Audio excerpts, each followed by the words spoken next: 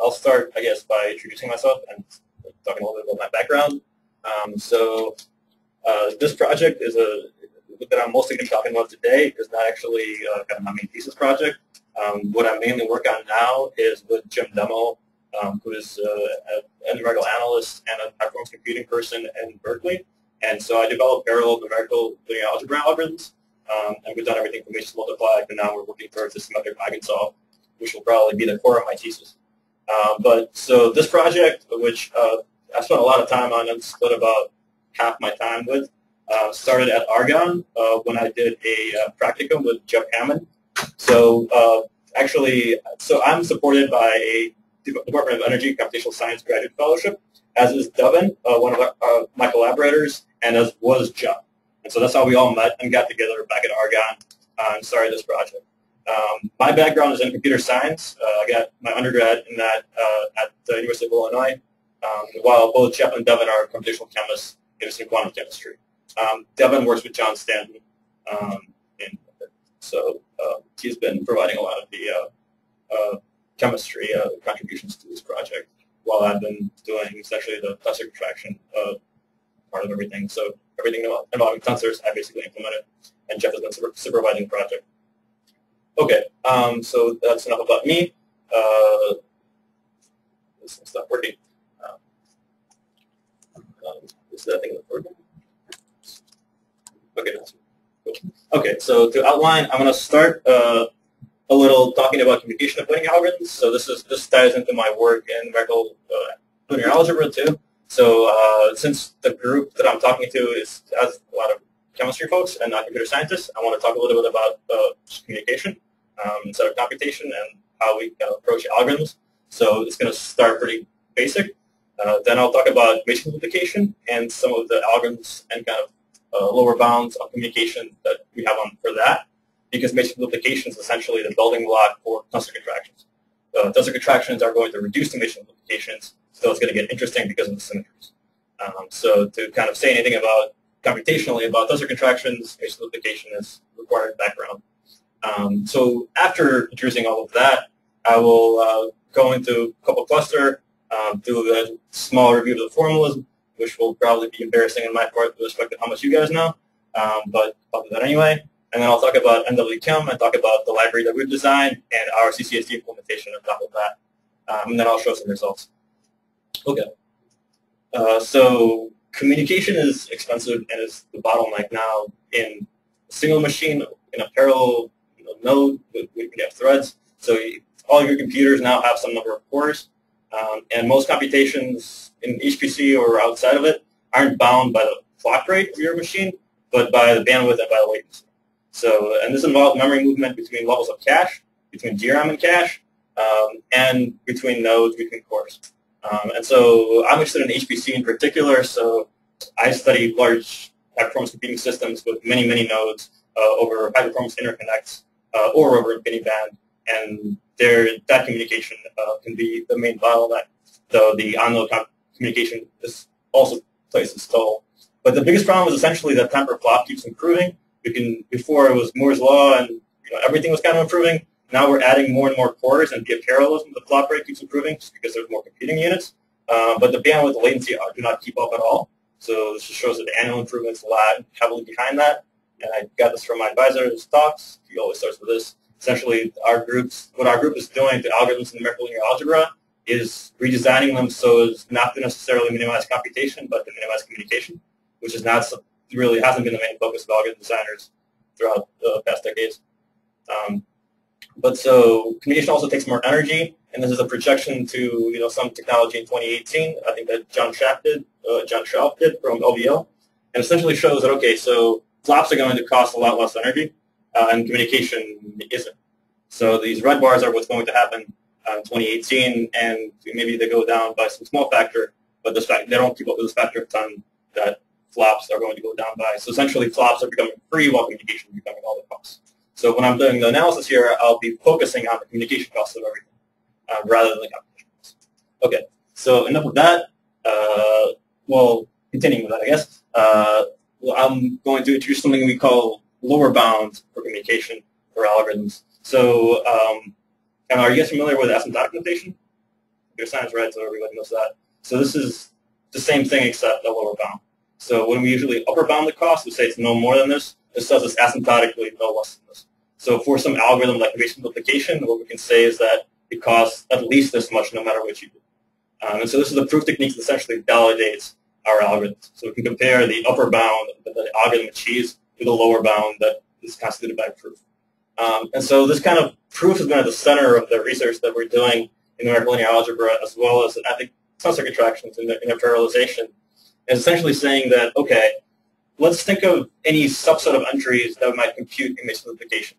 So image multiplication you can think of as having 3 indices and being a 3D graph, a 3D cuboid, with each face corresponding to A, B, and C, 3 matrices or 3 inputs. And so what do you do when you're parallelizing that or scheduling that? You take some subset of those entries and you compute it within some sequential period of time on one machine. So you can have many machines taking different subsets at the same time, or one machine pulling out blocks and trying to do it in a way that moves the least amount of data. So there's a mathematical theorem that becomes useful here if you want to talk about the communication required to do this computation. So it basically says that no matter what kind of subsets I take out of this cuboid, what computations I do, how I schedule it, I can't do any better than doing a cube of computation. So this kind of face of the cube, so up to 3 halves is the volume of the cube, and omega m is the one of the faces of the cube. So no matter what I do, I can't kind of beat this projection. And so this corresponds to some amount of data that I need to compute a chunk of that image multiplication. So if I'm just scheduling data in chunks, with some more proof techniques, we can essentially derive an upper bound. So G is kind of the size of the cuboid, so it's going to be n cubed if it's n by n multiplication. It's G over the square root of m for the bandwidth cost, which is the number of words that we need to move to do just the computational sequentially. And S is the latency cost. And this is just divided by m, since each message can be at most your size m, which m is your chunk size, or you can think of it as your local memory. So you can think of these matrices as being somewhere in global memory, and you're pulling out some chunks of size m and doing some part of computation with that. And we're saying that you can do no more than m to the 3 halves computation with a chunk. For one matrix, right? Or is m describes all memory? You have to over pieces of those 3 matrices. All memory over the 3 pieces. Memory. Yeah, yeah. So since it's asymptotic, it's a factor of 3, so it doesn't really matter. But what happens is that you can try to pull out different chunks, but you still have 3 projections on the faces of matrices. So you need to get some data from each matrix, and the best you can do is have a subcube that you compute. So if you compute in cubes at a time, that's kind of optimal. And that's what we try to do. And it turns out with tensors, you want to do the same thing, because you want to pull out cubes, even though you think they're higher dimensional, they reduce the same thing, because they're still 3 projections. But I'll get to that. Okay, so this has been known for a while and extended further. So as it turns out, you can essentially use this lower bound technique for most numerical linear algebra. So Cholesky, LU, the Eigensop, QR, all of that fits into this category, and you can derive this lower bound, which really gives a nice starting point for developing linear algebra algorithms. Okay, so if you just plug in n here, it's going to be n cubed over root m. It's just a number of computations, and this is kind of the factor that we get out of pulling out the chunks. And the same argument holds essentially for a parallel execution. So if I have P processors, I'm just dividing by P. Since the matrix multiplication, there's no dependencies anyway, so it's trivial to parallelize, so everybody just pulls out different chunks. Okay, so moving on from that, there's a bunch of ways to implement parallel matrix multiplication, and the standard one actually doesn't really reach this lower bound that I just introduced. So 2D algorithms, which are Cannon's algorithm and Summa, which I won't actually go into the algorithms for this talk because I don't think it's necessary, but essentially what they do is they block the matrices and move around the data, but they don't replicate the data. So they're essentially blocking the faces. And they're not blocking the computational graph, this G. They're not pulling out cubes, they're pulling out subblocks. And because they don't use essentially more memory than necessary, they're just keeping one copy of the matrices, they achieve a smaller, they do more communication. There's also 3D algorithms which says, okay, pick the cubes and give each processor a cube to compute, and that's essentially the whole algorithm. Every processor computes a cube, and then there's a reduction back to one face to C, and then you compute your answer. The problem with that is it requires a lot more memory. you need to essentially use P to the 1/3 more memory to store all these copies. Because what you're doing is you're essentially replicating, you're using the same faces on multiple processors. So one thing we've done is we've kind of adapted this and wrote more general algorithms that do the right thing for any amount of memory that go between these, and that's why we call them 2.5D. Because 3D means 3D blocking, 2D means 2D blocking, and 2.5D means we're doing somewhere in the middle. And so information multiplication is pretty trivial, but we've extended this to basically a lot of the rest of linear algebra, which has been very non-trivial. And we can also do the same technique for tensors. But the point is that the approach we want to take is one that minimizes communication, and that's what we're mostly paying attention to. Okay. So to define tensor contractions, I guess a ton of indices may be more necessary. So for arbitrary dimensional tensors, reals, we have a contraction over some subset of the indices. So here we're summing over the J's indices. And we're sort of just things of this form for the purpose of this talk. I'm not doing anything else with tensors. So I'm going to introduce some notation for folding because I've looked at some reviews for, I guess, tensor notation, and the notation that describes taking a couple of indices and treating them as one. So I can have an iterator that goes over multiple indices at once. I essentially linearize indices or fold them. And there appears to be no good notation that I could find for it. So I'm labeling it with these square brackets around the indices that are folded into one. So what I'm saying here is that if you look at the tensor contraction where we contract over these indices, over the J indices, we can put brackets around those and treat them as one index. And all of a sudden, here's two indices on each tensor, and really we just have Mason multiplication. So we just iterate over all of these indices, and we're done. Okay, so now tensor contractions sound really easy. All you do is this. In the worst case, you need to transpose these indices. So if your data is in a format where one of these J's happens to be in the middle of these I's, so this is in what order they're increasing, you need to transpose it so that all the J's are lower and all the I's are higher. But this is all you need to do for non-symmetric tensors. So it's pretty trivial. And so okay, you do that, and it turns out you can use the same argument. You can use 3 projections on A, B, and C here, except the projections are now over a subset of indices, but you have the same exact lower bound and misduplication and negation optimum in this case. Okay. But so what if you have symmetry? And this is where it gets interesting. So for instance, let's say I'm again introducing more nasty notation. So parentheses now over indices, I got to denote a symmetric group. So that means that any permutation of the indices within the parentheses gives the same value. So here, if I permute ij, I get the same value, or I can have skew symmetry. If I permute it, I get the negation of the value. For computational purposes, I don't really care if I have skew symmetry or if I have symmetry. What I care about is the fact that I only want to store half the indices if I have 2-index permutational symmetry, because half the data is redundant. So I'll be denoting both of these as parentheses, and I'm also going to be ignoring essentially what happens to the diagonal. So if you have a matrix that's skew symmetric, the diagonal is 0. If you have a matrix that's just symmetric, the diagonal can be something. But so that's something you have to worry about in practice, but it's a kind of a lower cost and kind of bothersome to keep up with the notation. So I'll kind of ignore that. Okay, but so now let's actually look at higher order tensor contractions with a bunch of partial symmetries. So even here, not the whole tensor is symmetric, but only a portion of the indices are symmetric. So I can have either case. The partial symmetries are going to be more interesting now because in double cluster, the tensors have partial symmetries within their indices. And I'll get to that. But okay, so essentially what happens is in a contraction, kind of 2 things can happen to symmetries. They can be preserved within a contraction, and what do I mean by preserved? So if we think about the kind of computational graph and the indices of that graph, so we can think of, so this is a 4D tensor times a 5D tensor contracted over 3 indices. So there should be, I believe the computational graph is a 7D tensor. I'm questioning that maybe. Okay, but no, yeah, 7D, that's right. Because 2 indices are shared plus 3. So in Mason multiplication, for example, we had a 3D, we could think of the computational graph as something that's a 3D cuboid or a 3D tensor of some values. So here is a 7D tensor because this is just how we specified it. And so I can denote entries there as a triplet of the corresponding entries of C, A, and B. The C is going to be the output entry, and A and B are the 2 operands. And why I'm doing this is because I want to look at what permutation of indices in G is going to preserve all the symmetries of all these tensors, not just one. And so if I permute the I and j indices, then C and A get permuted, and I still have the same triplet. I still have the same value. So in my computational graph, that means I preserved the symmetry ij.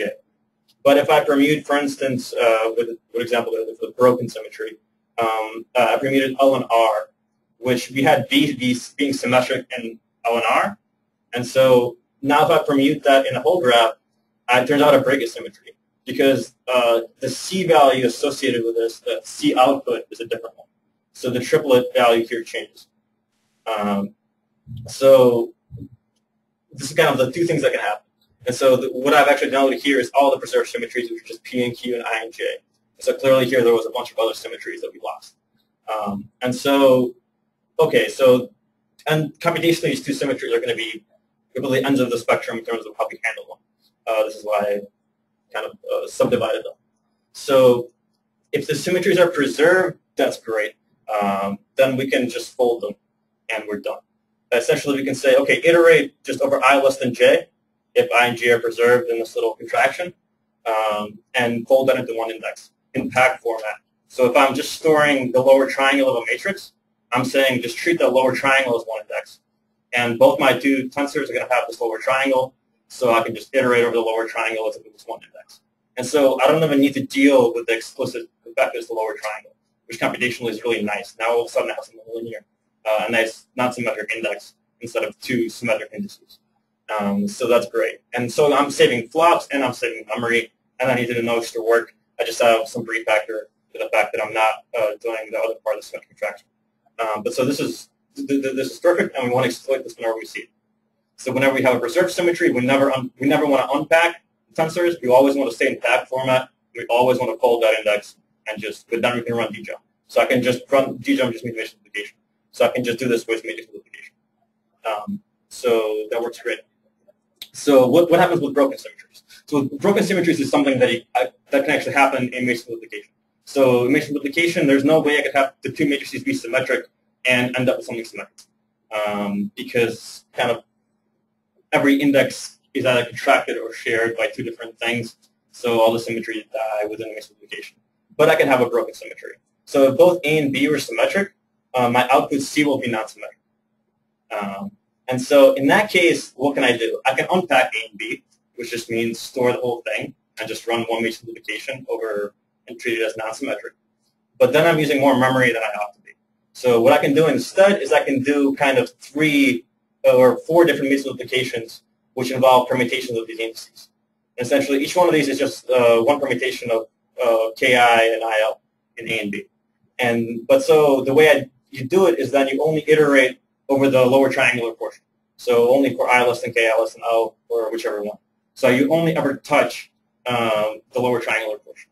So we can stay in symmetric format and do essentially more contractions when the symmetry is broken to compute the answer. But we're doing, as it turns out, the same number of flops, computations when we do this as we do in the non-symmetric format. Essentially, all of these take a quarter of the flops of the total one. So we're iterating over half the space here and half the space here. But we want to do this, especially, for example, in couple cluster, because we want to stay in permutational symmetric format, especially when our amplitudes can have many-dimensional symmetry, where this is smaller by d factorial, where d is the symmetry.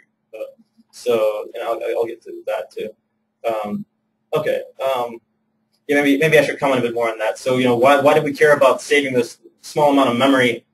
Because it can be huge. Yeah. So it looks like for matrices there's a factor of 2. So like in the numerical linear algebra, like we don't really care too much if it's symmetric. We can just store the whole thing. Store the upper triangle. In parallel algorithms, just do that. It's a small factor, and it's broken, so you don't save much. But for tensor contractions, you could have, for instance, if I'm doing TCSDT, I can have, my amplitude tensors have 6 indices, and they can have partial symmetries among the two index groups involving 3 indices, and each one of those is a factor of 6. It's 3 times 2, and it's generally for a d-dimensional symmetry group, it's d factorial, which you need to store. It's every permutation, so you get a factorial. But so it's 6 squared, so it's a factor of 36 less memory that you use. And so for CCTQ, it's huge. But even for CCT CCSD, it already matters. Okay, so now I'm going to go to actually how we do contractions, and I'm going to start with a description of how NWChem does contractions. And so the way Jeff described NWChem to me when I get started at Argonne was, okay, so it uses global arrays, which somehow stores the data somewhere within some blocks, and then it has, for each contraction, just a bunch of for loops, and then the for loops have load balancing that says that essentially, okay, iterate over all the blocks and all the space of the contraction in the, we got a 7D space, we could have a 3D space, whatever it is. Pull each block locally, and so this is done with one-sided communication, which is kind of a faster way to communicate point-to-point in a non-blocking fashion within global arrays. So, okay, pull the two blocks, check if they have symmetries, because this is a block, they could have symmetries, it could just be 0, I think. I don't know exactly how that's handled, but I think it literally checks if it's 0, if it is, move on. And so you just pull all these blocks from each process, check what they are, do the proper transpose on the block, and then call mission communication. So that's kind of the high-level approach. And it's actually good because it's iterating through the entire graph, so it actually theoretically does the minimum amount of communication. But it has a couple of disadvantages. First of all, for every block, it's doing the transpose. So since you're pulling the same block many times to do different block subcontractions, you're transposing the block many times. Second of all, this isn't load balance. Every process is just pulling some subset of the blocks and doing different work based on the blocks. So different processes do different amounts of work.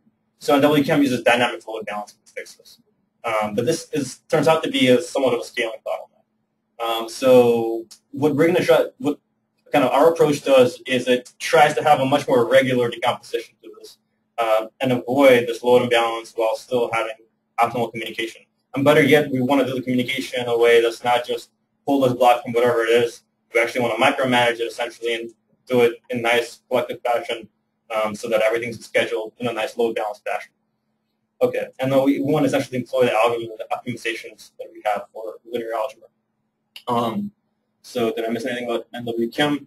I think not really. Okay, so Cyclops Tensor Framework, and I'll explain the name Cyclops later. What we do is, well, probably more complicated.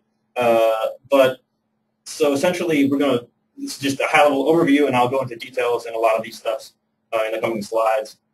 But so the tensor layout and how the tensor is decomposed among processors is constantly changing based on the contraction. So we kind of do a transpose on the global tensor, and then we do the contraction. As opposed to pulling out blocks and transposing them, we transpose the whole thing, and then we iterate and do the global algorithm. A big thing that we do is we decompose everything cyclically. I'll explain what that means. Essentially what we get is something that preserves symmetric packed structure on each process. So every block that's stored is actually a packed tensor, rather than a block can be square or triangular or in higher dimensions that explodes into different permutations. So I'll explain how that works. And so, again, we transpose, so before each contraction, we redistribute. If we do unpacking for the broken indices if there's enough memory, because keeping up with broken symmetries is essentially harder, and if you can unpack, then you should just do it. That's what we found. And then everything becomes nicer. But for some tensors, we don't have enough memory because they're the bottleneck, and we don't unpack those. So just two different kind of approaches, and we kind of decide this dynamically based on the available amount of memory. Okay, and so how we do contractions locally is we take the preserved symmetries and the non-symmetric indices and transpose them to be the quickest increasing indices with the tensor. So it's like the leading dimension of the tensor, or the matrix, usually called the one that corresponds to the index, that increases when you move the pointer by one, right? So we want to take all the non-symmetric indices, all the non-symmetric dimensions, as well as the preserved symmetric ones, which we can just fold into non-symmetric ones, and make them the leading dimensions. Because what we're going to do later is iterate over the top dimensions, which are broken, which we can use kind of a dumb code for and actually check for all the symmetries, and then call matrix simplification on the lower section of the indices. And so that way we can amortize the cost of more complex iteration scheme by calling a BLAS mixed duplication usually really fast for each one and spending time on each one. Okay, and to actually move around data while we do the global contraction, we essentially nest mixed duplication algorithms along dimensions. But okay, I'll now go through all of that kind of again in more detail. Okay, so what's a cyclic decomposition? Cyclic means that we essentially, instead of giving somebody a contiguous block of things, we give them every so many things. So instead of, if I have 4 processors and I have a vector, I can give each process a quarter of the vector, each contiguous portion, or I can give each process every 4th element with phase 4 with some offset. And so what it turns out is we do the cyclic decomposition as opposed to what NW Chem does, which uses blocks. And so this turns out to be really important. I'll just get the diagram. Because, okay, let's say we have this lower triangular tensor. So the original thing is just the green part. This one was stored. And the red part is redundant. So this is the symmetric part. So if I used a block layout, so each one of these is a block. Some of the blocks are red because they're either 0 or they're padding or something like that, or they're unpacked. I can use a block cyclic layout, which is kind of a combination of cyclic and block. And it's a bit better. But if I use a cyclic layout, all the blocks here have the same structure as the original green stuff did.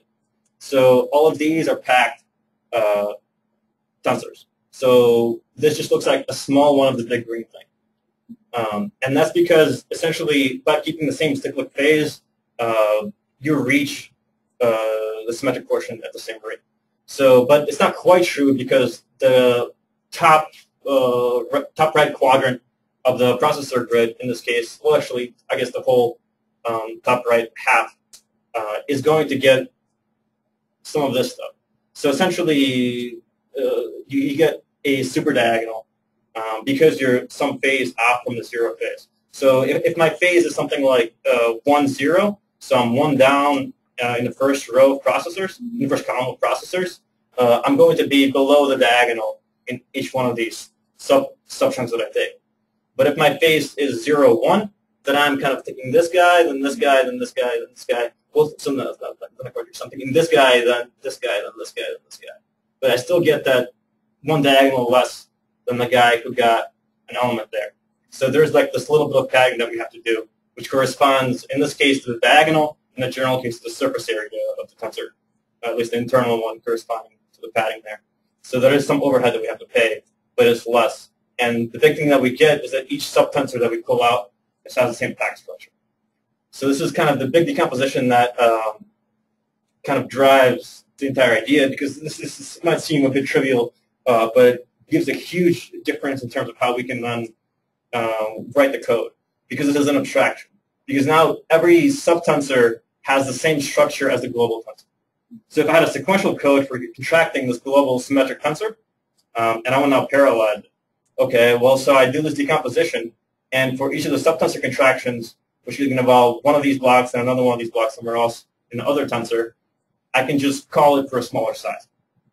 So my block contractions just look the same as the global contraction. And so now, for instance, the first thing I did, my task was to write the parallel code.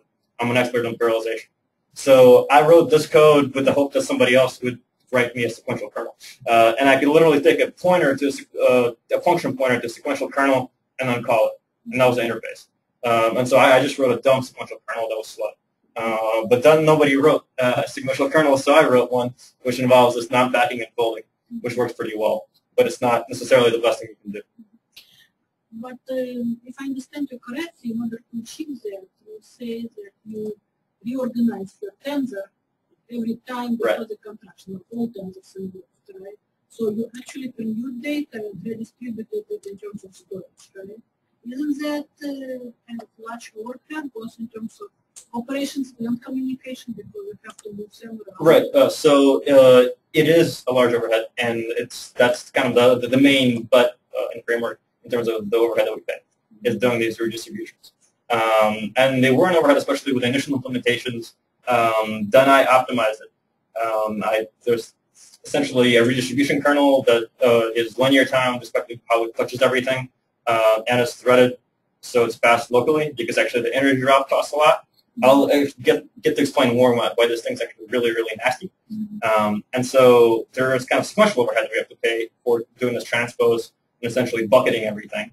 And there's also communication overhead, which is an all-to-all view, which is everybody communicating with everybody. Both of those are kind of theoretically on low order, and in practice they're low order most of the time. And they're not low order as in they're zero in practice. They're low order as in they're less. For instance, I'll show results where we spend less time in that animation application. And further, they scale. So as we increase the number of processors, these kernels don't kind of explode in the amount of time they take. So from that point of view, it's okay. But yeah, this is the big overhead of this approach, is the fact that you need to redistribute before every contraction. And I'll explain why it's actually nastier even than just what this looks like. Okay, so sequential tensor contractions, which I touched on earlier. So if there's enough memory unpacked, then we perform this essentially non-symmetric transpose. So we need to do another transpose essentially here, even during sequential execution. But this transpose is cheaper because first of all, it happens only locally. You just take your packed portion of the tensor and you reorder the indices. Second of all, it's fully non-symmetric. So I can treat all the, since I'm not treating broken symmetries here, so I'm treating symmetric groups as either one index or I'm always treating symmetric groups as one index. So the logic is a lot nicer, though I found that actually during sequential execution, for when the tensors are kind of near square, so I guess when the number of occupied orbitals, the number of electrons is small compared to the number of virtual orbitals, all the contractions look like almost sums. Then this becomes somewhat of a bottleneck. But that's only sequentially. And when this code runs in parallel, because it's only kind of doing a portion of the global tensor, which is rather small, this kernel costs very little. But it does cost something. And so after that, we iterate to do each subcontraction or each sequential contraction through the broken symmetry indices on top. We call it gem for each one of those. So you can think of it as two nested iterators, one that's actually dealing with symmetry, one that's not, one where everything is folded in this. Okay, so more issues with the cyclic layout, or I guess, I mean, there's certainly many advantages, but there's also some issues. So for what we need to do in terms of decomposition is pretty complicated. Because so we have a bunch of symmetric dimensions, and we want to preserve the structure. And we want to handle this in an arbitrary way. So the way the code is written doesn't assume anything about the partial symmetries, doesn't assume anything about the tensor dimension. So this is supposed to work for arbitrary order coupled cluster, which my collaborators really want to do. They want to do CCTQ, and they have all flavors of tensors. So they just want it to work for everything. So that's what we implement. But to do that, okay, what do we need to maintain? We need for every symmetric group, every index within that group has to have the same cyclic phase. That means it has to be decomposed with the same phase, or this is a waste of time, or it's not preserving the back structure. So we need to maintain that. So the contracted dimensions of A and B. So the way I map A and B, my operands, must match in some fashion. It's rather complex, actually. But definitely every dimensions that are shared. So if two tensors share an index within a contraction, that index better have the same phase, or I'm logically going to be doing nonsense. And so with all of that, I still need to map this somehow to the physical machine. So the physical machines have some number of processors, and I want the decomposition to be a certain thing based on a phase. So for instance, if I'm given, let's skip to this, a 2x3 processor grid, how do I, and I have, two, let's say A and B are, and I'm contracting A and B with the same cyclic phase. Don't have to deal with symmetry here, I guess. What I need is for this contracted dimension to be as long as this one. And that's already non-trivial because I have this 2x3 thing. So what you do is you can essentially, we do virtualization. So we say decompose with a larger phase than the actual physical processor dimension. So we assume we always have some kind of toroidal processor grid, and then we virtualize within that processor grid to stretch the dimensions to something that we want. So there's that complexity here. So what did I skip? Right, so virtual processor grid dimensions. And so this is the extra complexity that we have. So now we have essentially, locally we store a bunch of blocks. Each block corresponds to a virtual processor. So we actually over-decompose the tensor. Over-decomposition is not new in parallel computing. Trump++, which is a parallel framework for computations that actually is the main project that I worked on back when I was at Illinois. The whole idea there is to always over-decompose rather than to assign the processors, to assign the virtual processors and from the computation in that fashion. And so what this is doing is more to the wire in terms of there's a number of blocks that we keep, and there's a virtualization that's constantly changing for every contraction. So the number of virtual blocks can change from contraction to contraction, and the fade changes from contraction to contraction. And furthermore, the padding changes for each tensor from contraction to contraction. So everything changes. So it's complex to retrieve, but it can be done. We do it pretty enough. Okay. Right. So what we, I guess before that, what we further do is when we pick the layout for every contraction, we pick one that has the least amount of virtualization, and we tune over all of them. And we also consider essentially a whole performance model of things as to what decomposition is best before doing every contraction. But typically, when I'm actually running CCSD, okay, so some of the tensors, especially in the important contractions, have like a factor of 2, factor of 4 virtualization, which isn't bad. If the virtualization was large, it would be terrible. But because of that, we have to support higher dimensional processor grids. But actually, I'll get to all of that. I'm getting ahead of myself. Okay, but so a diagram for mapping a 3D tensor now with symmetries. So this is a 3D tensor contracted with a 2D tensor into a 3D tensor, something that you will never see in CCSD, but I can't draw CCSD contractions because they're 4-dimensional. So this is what we get. Also, drawing this symmetric packed portion of a 3D tensor is surprisingly difficult. I did it wrong a lot of times. This is a fully symmetric 3D tensor. And so, okay, you think, okay, it's supposed to be 1/6. So you take kind of the 6th corner, right? You did it around the corner, but that's not really right. It's got to go like that. It's not perpendicular here. It can't have a perpendicular angle. So there's like a way to do it wrong and a weird way to do it right. But so I think this is the right way. I hope at least I've done it wrong before. But so okay, so we had one whole of these and we decomposed it into blocks like that. I'm not drawing the blocks inside because then you couldn't see anything. And so we're contracting it with a 2D symmetric guy into a 3D guy where a pair of indices are symmetric. And we want to do this on a 2x4 process grid because we have 8 processors. So what we might do is decompose it in a way such that every guy gets 8 blocks of this 3D tensor, 2 blocks of this tensor, and 8 blocks of the output tensor. And so when we do this, we have the same cyclic phase in all dimensions that are symmetric for each tensor. So we preserve the whole structure. But this is how a schedule might work. Okay, so back to processor grids, how do we deal with that? Okay, well, so part of the motivation here is, so I was doing this work at Argonne, and my background has been in HPC, and I'm working with very large clusters and supercomputers. And one of the first machines that I worked on was a BlueGeneP, which is a 3D torus. And some of the research we were doing there within HPC was essentially showing that the topology of the thing really matters. So if you take your application and you map it in a way to the computer network that makes sense to actually use the 3D torus, your application will go a lot faster. And while I was at Argonne, was about a year away from BlueGeneQ coming out, which is a 5D torus. So I thought a cool project would be to take, high-dimensional tensors and map them to a high-dimensional network.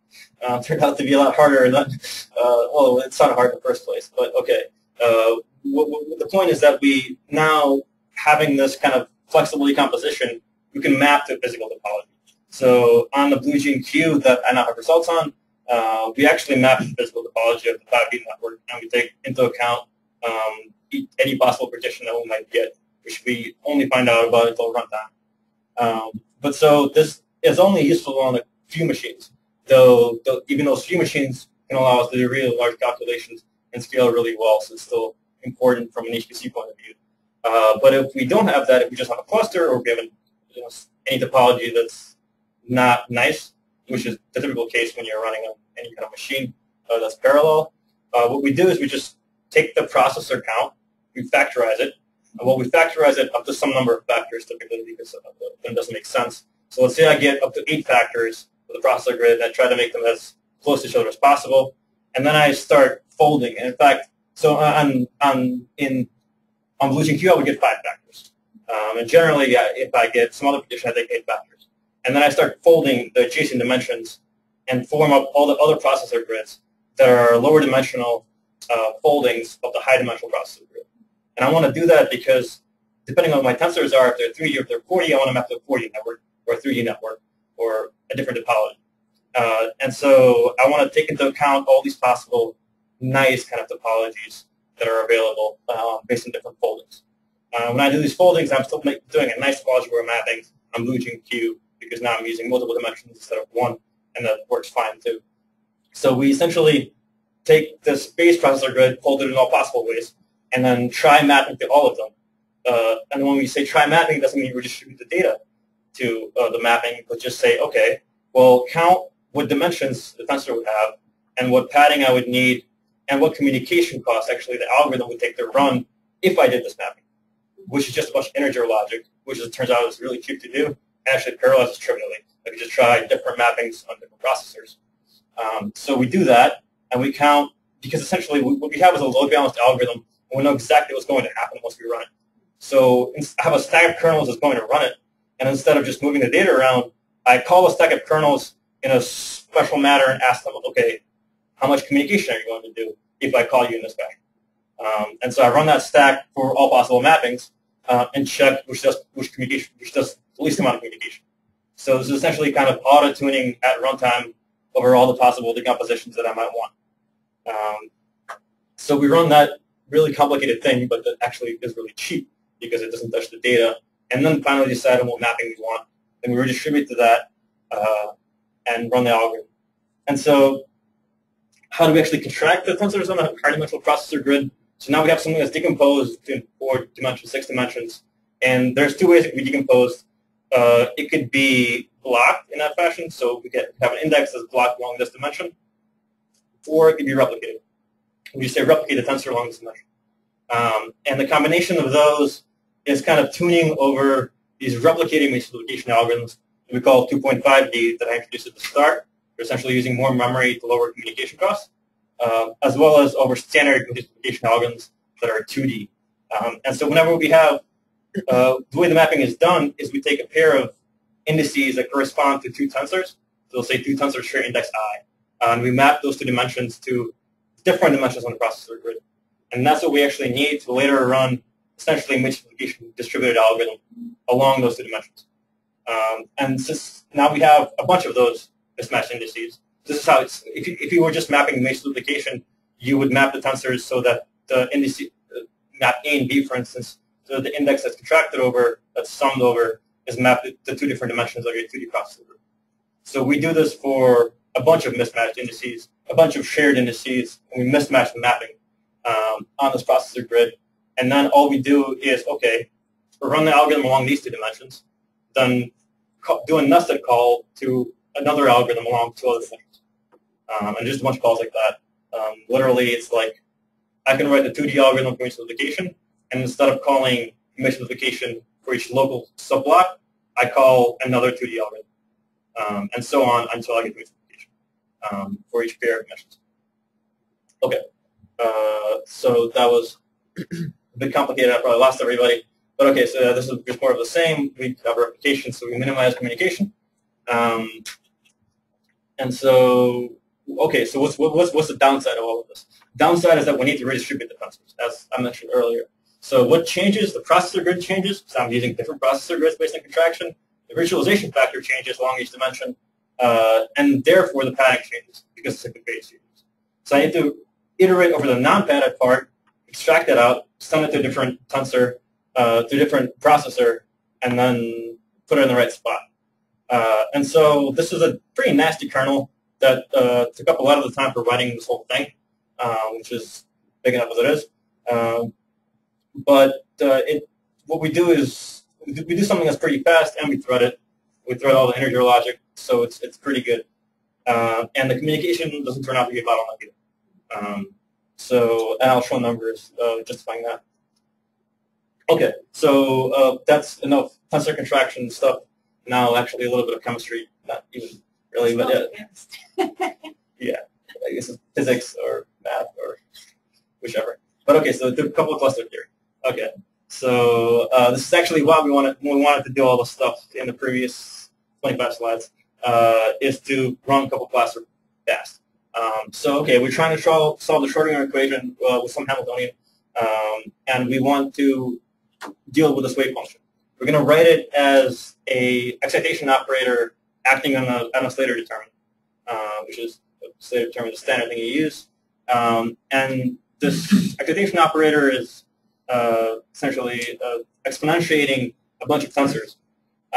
And the number of tensors and the dimensions of them is going to kind of give us the level of accuracy that we want. But it's also going to raise the computational cost. So CCSD, the standard method, uses a T1, which is a 2D tensor, T2, which is a 4D tensor. CCT has a 6D tensor involved, and CCTQ has an 8D tensor involved. And the computational cost is accordingly a factor of n to the 6, because you have n to the 4 by n to the 4 contractions over 2 indices, which is the most expensive thing. So this is order n6, this is order n9, and this is order n12. And one thing people do is they do some of these T contractions, and they do them in a smart way, and they do CCSD parentheses T, which is n to the 7th, rather than n to the 9th. Okay, so we do a little bit of the formulas of a couple of cluster. So we can break up the Hamiltonian into the 1 electron and 2 electron interaction portions, and we want to deal with those explicitly. And we can essentially have the similarity just from Hamiltonian, and where you've done normal ordering here, and I'm skipping obviously a ton, but we get this new Hamiltonian, and we essentially want to deal with this thing, and this expands in really weird ways according to the good contraction rules when we actually deal with this guy. But so what's used now here is the Campbell-Baker-Hausdorff formula and a Hadamard lemma of that part, which I have no idea where that comes from. But essentially, you go from this guy to a bunch of commutators, which is essentially, I guess, already sometimes doing the contraction. But so now we have these commutators. Okay, so we expand out the commutators, and we finally get something that looks a little bit more sane, which is different terms with t raised to some powers, with I think it's truncated at 4. And so we just have a bunch of these things for the CCSD. And in CCSD T and Q, we would have also T3 and T4 terms. Okay, so we get a lot of terms like that, and we need to now contract them in some sense. So we need to project by phi 0 to compute the energy, which just spits out kind of 3 not very terrible terms. With this is a 2-electron integral term, and this is a tensor amplitude, cluster amplitude. And so we need to do projections onto these phi ai and phi a bij to correspondingly compute the amplitude equations to actually solve for T1 and T2. And so this spits out a lot more terms, which you can derive in really tedious or automatic ways, or you can build diagrams, and all of a sudden all of this makes a lot more sense somehow, because you can just represent the cluster amplitudes. If they have 4 indices, it's like 4-legged guys. They have 2 indices, it's 2-legged guys. And then it turns out that all you need to do is connect them in all possible ways. That gives you another 4-legged guy. And then you have some symmetry factor. And that's literally how you derive it. And it's kind of fun, actually. I did CCSD, and it was interesting. So, and in that sense, that's kind of what the root contraction is doing, is it's connecting them in all possible ways, so contracting over all kind of connected pairs of indices, which seems nice because you're supposed to be doing interactions, so you're literally interacting these tensors in some fashion.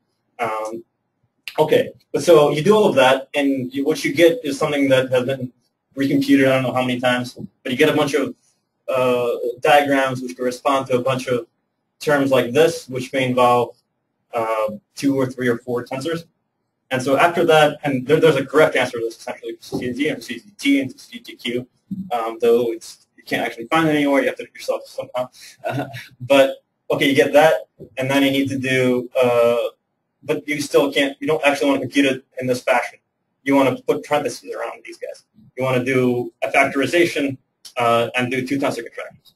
Because tensor contraction, you don't want to do as 3 tensors when you can do them in pairs. And this is actually really non-trivial. And there's TCE, which does this automatically and tries different things.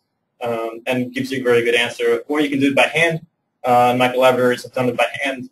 And so I tried to do it by hand. I thought, okay, well, I know how the contraction library works. Maybe I can do it in a way that there's less communication or something. So I wrote out this thing and sent it to Devin and Jeff. Devin responded with their factorization, which looked about 4 times shorter. So mine was crap.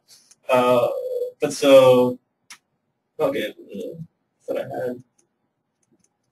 Okay, yeah, so I have the actual equations, the factorization later that we use, that John Stan and Jürgen Gauss derived.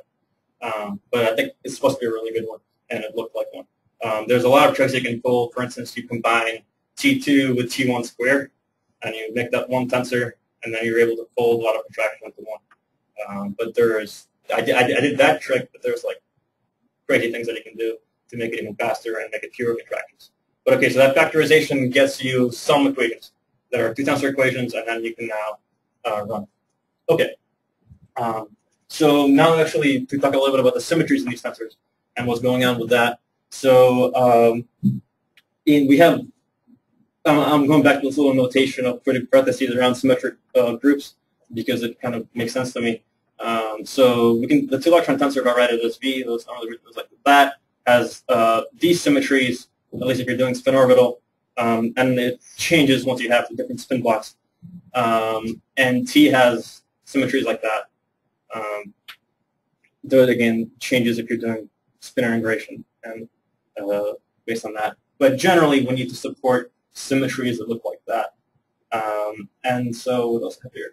Right. So spin blocks and spin integrated equation yields something where you have versions of B that correspond to, for instance, if it's spin alpha and beta, I guess, then it's not symmetric, but you don't do beta alpha because it's not symmetric. It's another side. If it's alpha alpha spin, then it is symmetric. If beta beta spin, it is symmetric. So I guess that's how it ends up factorizing. I think it's more complicated than that, but anyway. And so you could also have molecules that are point group symmetries, which you essentially should give you a lot of blocks, but I think are kind of similar to the spin integrated stuff in the sense that there's just terms you can throw out. Okay. But so how do we actually interface? How am I doing on time, by the way? Okay, cool. Yeah, I don't have too much left, but I was curious. So we have an interface built on top of this library because obviously nobody wants to actually know or touch anything that's inside this thing, as you can guess based on my talk. So okay, well, what do we actually want to give chemists who want to implement, a couple cluster or different flavors of their we define it this way. So we use Einstein notation and whatever. We have these quotation marks around the indices, but we just write that, and this is a contraction. In fact, this is all permutations of the symmetric contraction necessary to compute this thing. So C, A, and B are defined with some symmetries. If they have them, they get partial symmetries, and then we just write this kind of code. So that's kind of a nice abstraction that we have on top. And we also specify spin cases. So we want to do spin integrated, which is what Devin implemented on top of this thing. He implemented an interface that automatically does all the spins. Basically, at some point, I looked at the code, and I was just really unhappy because you're doing the same exact thing for all the spin cases, and it's clearly something you can automate, so we automated it. So what is replicated in this when you have A? Oh, right. So that means iterate over diagonal. So this is, I guess, in the CCSD equations, it doesn't show up. It shows up elsewhere in. Yeah. So it's useful, and Devin wanted this. Though it's kind of cumbersome to support as an extra thing, but I did it anyway. But so this essentially says, okay, iterate over the, I guess, hyperdiagonal, they call them, when it's 3 indices of the tensor rather than the whole tensor. So if you have like a matrix here, B, and I say BB, it means just iterate over the diagonal. And that's useful for extracting diagonals and for doing various stuff with them, I guess, yeah. Though it doesn't actually show up in SCSD. Okay, so how are these defined in the interface? So okay, we define the spin orbital tensor T2 with some indices, and we add spin cases which correspond to these different distributed tensors because we want to treat the spin cases differently. Then this has dimension 4.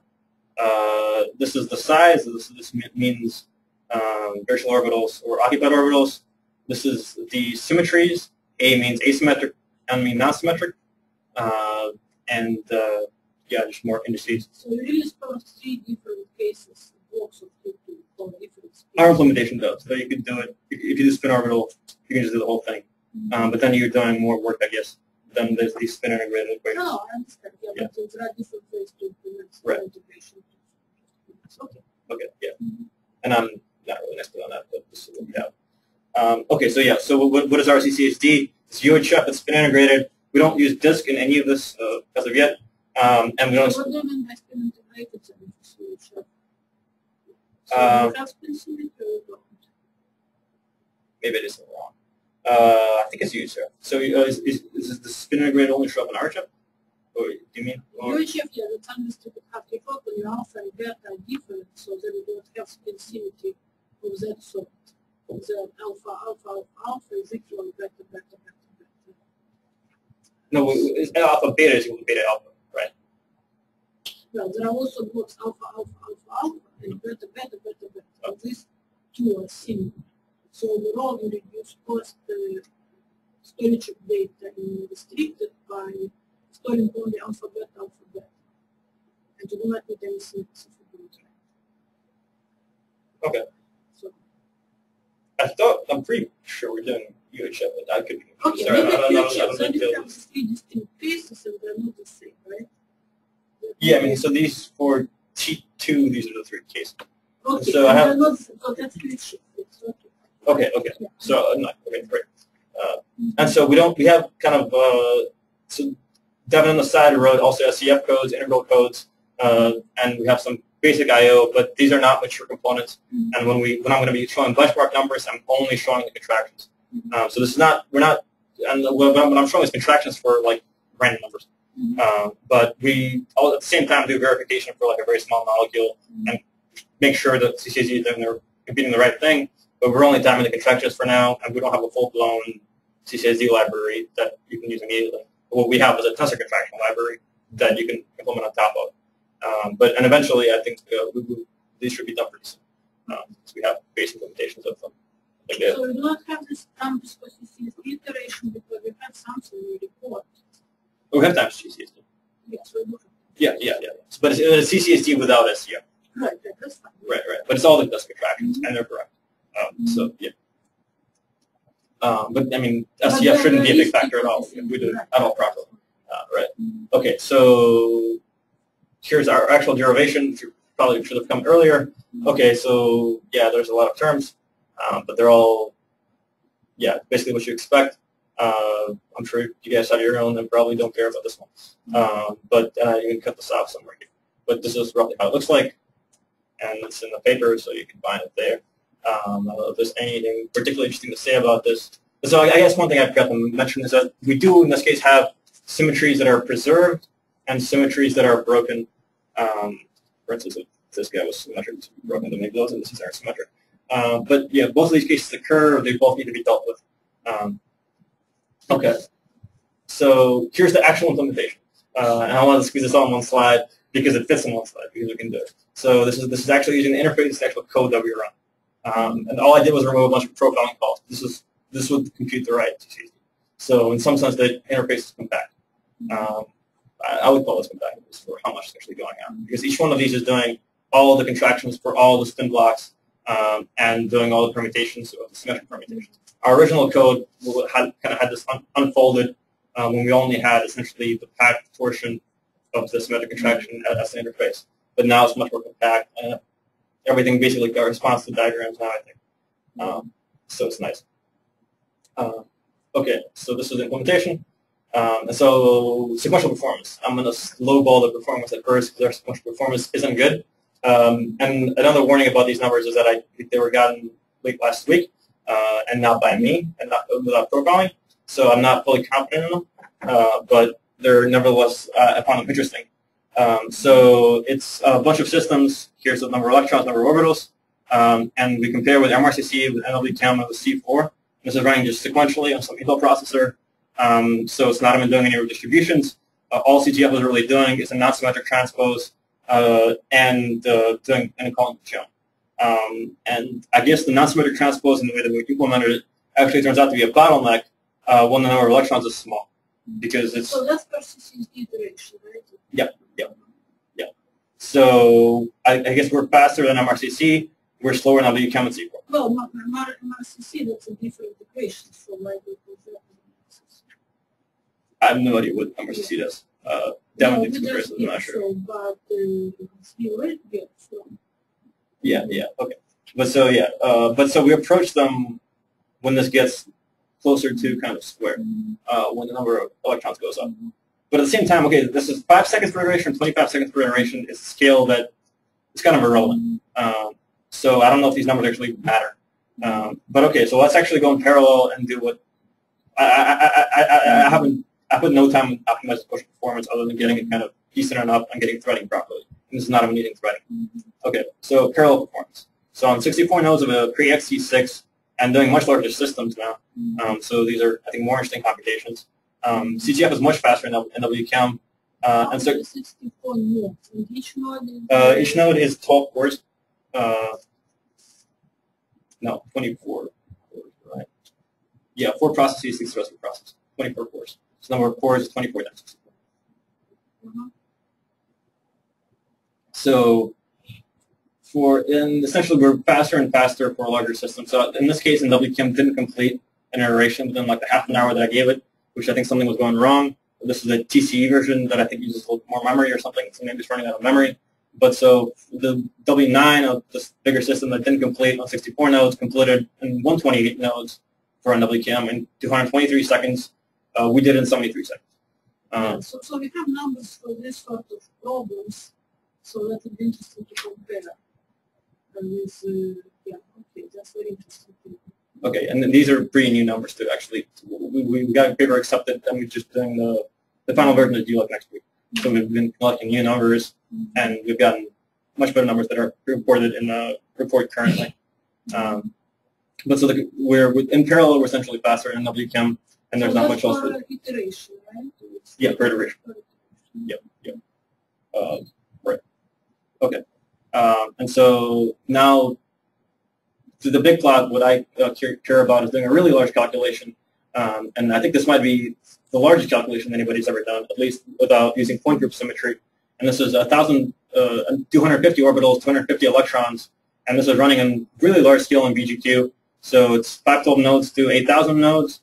But in 512 nodes, there's kind of 16 cores on VGQ per node, and there's 64 threads that you use. So each core has 4 CPUs. So the level of parallelism here is 8,000 times 64. And most of these runs are done with 4 processes per node and 16 threads per process. So that might need to change as we scale further. But so we hit half a petaflop for that calculation. Okay, and so I have profiling numbers for calculation done to get this number a little bit from now. So okay, first I want to show the percentage of flops. So we just plugged in HPM, which is an automatic flop counter on BlueGenQ, and compared that to the peak efficiency that the machine could get.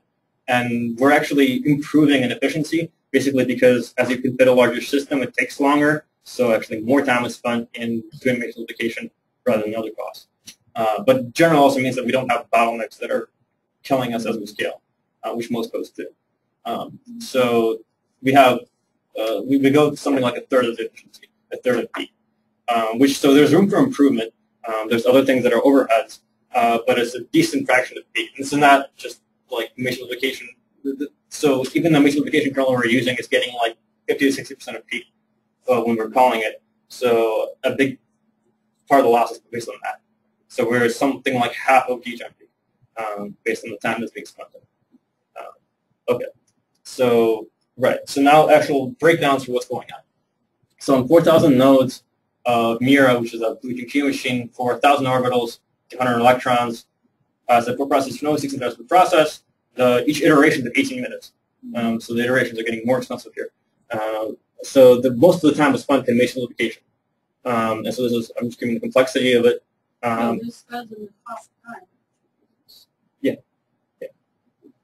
So there's a lot of other stuff going on. But I mean, at a lower scale, we're actually spending less time in DGEM, like 30%. So this actually goes well. But it's hard to get anything to really to spend all this time and teach them at the scale, especially when you have 64 threads that are flying forward. Yeah. So 20% of it is being spent in broadcasts, which are in this kind of nested SUMA algorithms. It's actually necessary for distributed simplification, and it's something we try to lower. And in fact, this is with topology-aware mapping, which really helps this number because BGQ actually has optimized topology-aware broadcasts if you do the mapping correctly. So this is a number that actually would be higher on other machines. So now all of these guys are redistribution. So so the kind of surprising one here was this, and this is kind of bad, and it's kind of silly though too. So what is prefix sum? Prefix sum is necessary when you're doing a redistribution, and when you figure it out. Okay, you want to figure out where everything goes. So you want to send to each process. You want to tell them, okay, I'm sending you this much data, and you want to kind of do a prefix sum with that to figure out what all the offsets are. And so this is something like, the number of processors times the virtualization factor is what the buffer size is kind of. And so all this is an all reduction and some computation on it. But it scales not as the number of elements, but as the number of processors. And we're using, at this point, 4,000 to 16,000 processors and maybe a factor of 16 virtualization at most. So this is getting to 100,000 to a million. And so even for small contractions, this is scaling up. But okay, I think this can be fixed with some workarounds. It's not. So this is not at all a bottleneck on smaller runs. It's tiny in smaller runs. But so this data packing in this Alt-OLV is what we thought might be a scaling bottleneck as we scale. But at least in BGQ, the bisection bandwidth is pretty high, and it's just one Alt-OLV per contraction. So even if you do the math of that, it's theoretically it's a redistribution transpose. B means that Alt-OLV means just everybody communicates with everybody, and B means a different amount. So it's not everybody doesn't send everybody the same amount, but a different amount, which algorithmically is actually a lot harder to do, so it matters. And so this data packing is the sequential redistribution work that, this guy can be a bigger bottleneck at smaller scale, but in parallel. So this is something, so this relatively speaking goes down as you scale up. But this is something that's maybe on the order of the cost. So maybe altogether, their distribution can be on the order of the cost of the job. So that's maybe about 50% of our time. And the tensor folding is 4%. So I was seeing when I was just trying out some of the sequential runs that Devin did and reported those numbers, that the tensor folding for these really square matrices, square tensors where the number of orbitals, where the number of occupied orbitals is really small. This was occupying a decent fraction of the time. And I was really surprised by that. But that's kind of sequential performance, although I should test if it actually matters at a lower scale. And there's maybe optimizations we can do there, because I was under the impression that the non-symmetric transpose was going to be very cheap. And it turns out it actually has more. So that's an area we can probably improve too. Okay, and so I also did the same performance comparison on Hopper, except for a different run because it's a smaller scale. So this run took 9 minutes with 56 nodes, 500 orbitals, 100 electrons. And so this is how we run on Hopper. But so here I'm kind of just showing the relative change between here and here. So, and the trouble is that the DGEM time, the mixed multiplication time, has gone down by 24%. So now we're only spending a fifth of the time on a different machine in GEM. And this is because it was essentially the topology-aware mapping that we get on BGQ. This code is designed to run particularly fast on BGQ. But in comparison to NWChem, for instance, we're still a lot faster when running with this type of efficiency.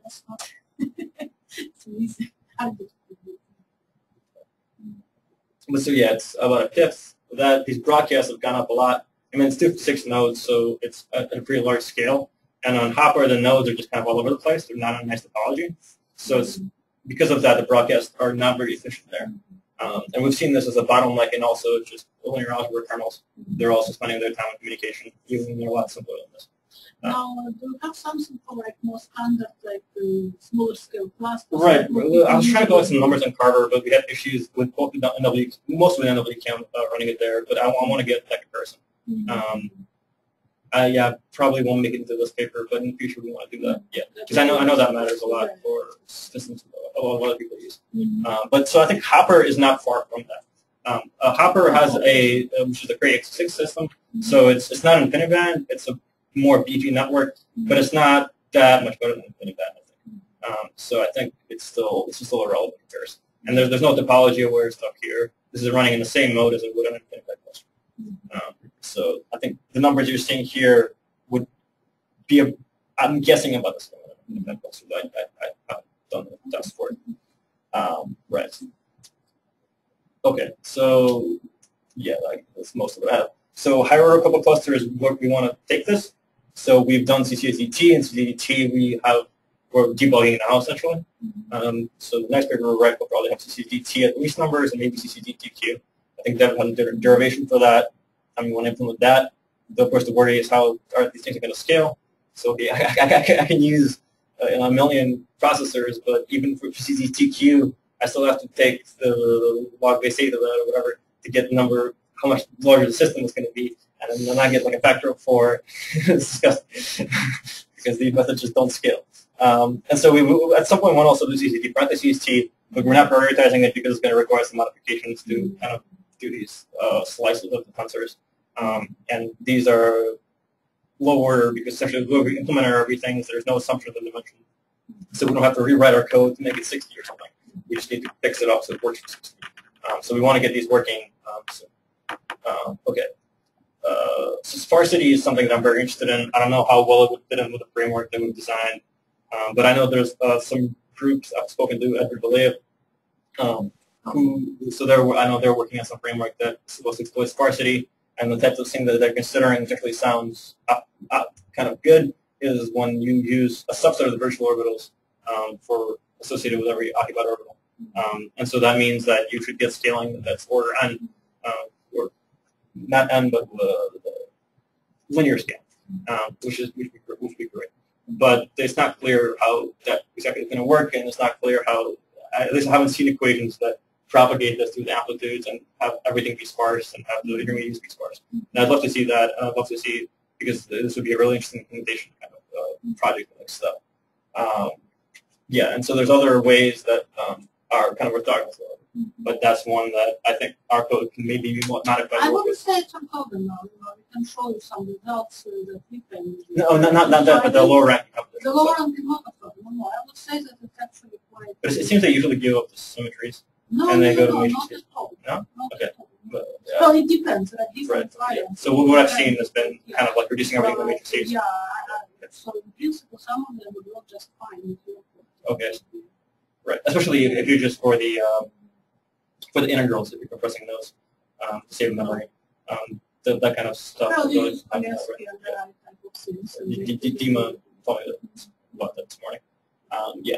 So that's not part. Yeah. Okay. So and also a question that is maybe completely irrelevant. But so in the process of working on this stuff, and so I also work obviously on other linear algebra operations other than just multiplication and contraction. There's a lot of other linear algebra out there. And the actual question it asks seemed to be, okay, well, so we have these symmetric tensors with some structure, and now we're calling, we're reducing them to matrices and calling a really multiplication on that. You can think of contraction that way. So is there an application for reducing symmetric tensors to matrices and calling a different operation, like a solve or an eigensolve? Essentially, can I solve for x in this equation where there's symmetries like that? Well, that's how we solve Cyclops cluster equations, and then response equations for amplitude. So equations are similar, only that they are for tensors. And in our code, we use our solvers that take abstract data types, like they are written as templates.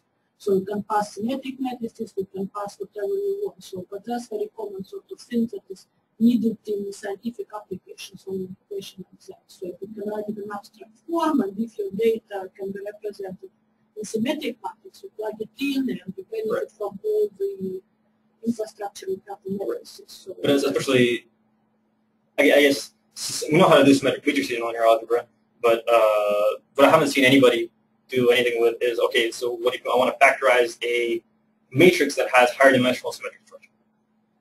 So, when I'm doing matrix multiplication on T3, which has 3D symmetric group indices, I'm mapping that to a matrix.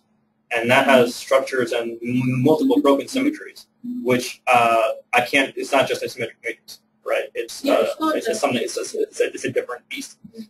And so this would be, I think, a question for the current algorithms that we have for all of this stuff. Okay, so that's probably, yeah, so we should talk, we can tell how we tackle these symmetries without. Yeah, I'm curious if you guys have it's a very general approach, and there might be something actually that could be beneficial. Because, yes, it's important. It just sounded like an interesting problem to me, yes, and I didn't know if anybody did anything wrong with it. But no, like I have a question: how, what are dependencies of your code? So, do you use any of these infrastructure from NWCam? I use BLAS. It's nothing, right? It's work from scratch. Work from scratch. So, in principle, let's say if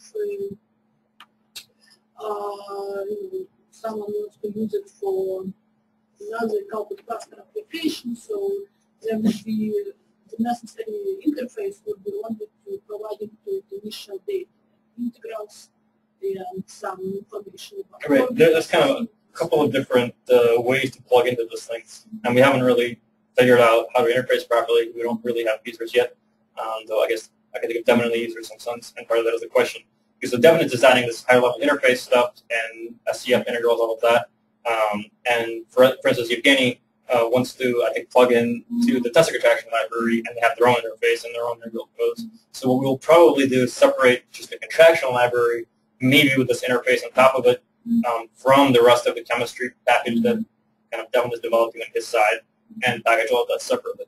But yeah, I mean, the code that I've been basically essentially talking about this whole time, except for the little bit about the interface, is all stuff I wrote, uses BLAS for mixed multiplication and MPI for communication, and that's it.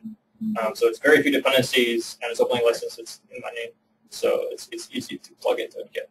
Yeah, one of these projects we discussed, we're discussing with a large group of people within this Cyber Institute are developing in this direction, and it really would be great to have some sort of a very modular structure for tensor libraries such that there could be multiple implementations, some one module, and very easy kind of way to combine an interface and take different pieces or different projects. One thing I've done, I think, is very much to that direction and further is that we can actually take still, a different sequential contraction kernel and plug it into our code. It's a little less non-trivial now, so this is not very modular.